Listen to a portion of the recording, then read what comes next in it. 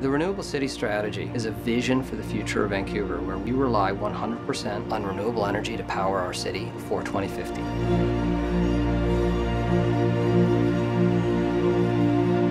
Buildings account for 3/4 of the energy consumed in the city of Vancouver.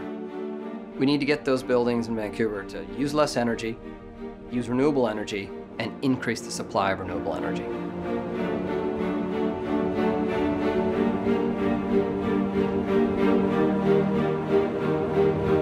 A lot of the building stock is yet to be developed by the year 2050.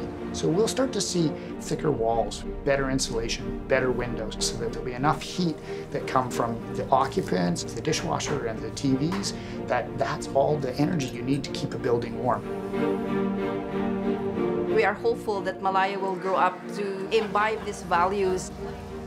Together, you can really achieve more. And all of us are in agreement that this is good for us and good for the environment.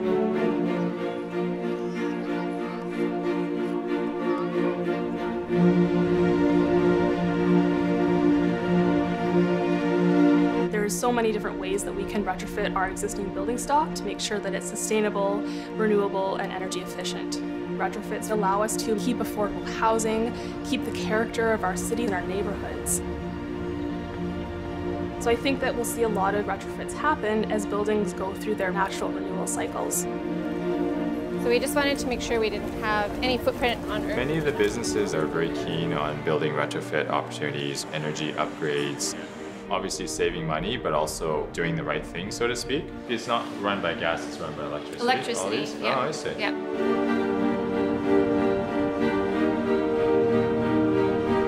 The neighborhood renewable energy system that we have in Southeast Falls Creek is the first of its kind in North America. And that system takes heat from sewage lines within the city, and that heat is then circulated to buildings to provide their space heat and hot water.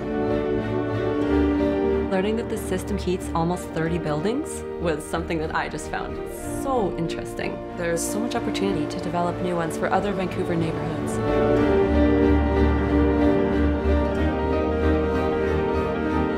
We're incredibly lucky in British Columbia to have a huge amount of hydroelectricity, but the remaining electricity needs to come from a new source.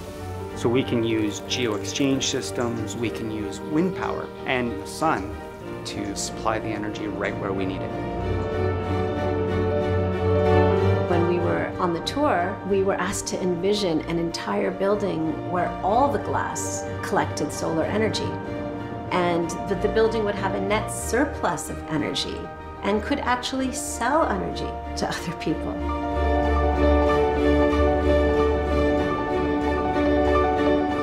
By pursuing renewable energy for our buildings, this is going to have a long-term positive impact on the future of our community.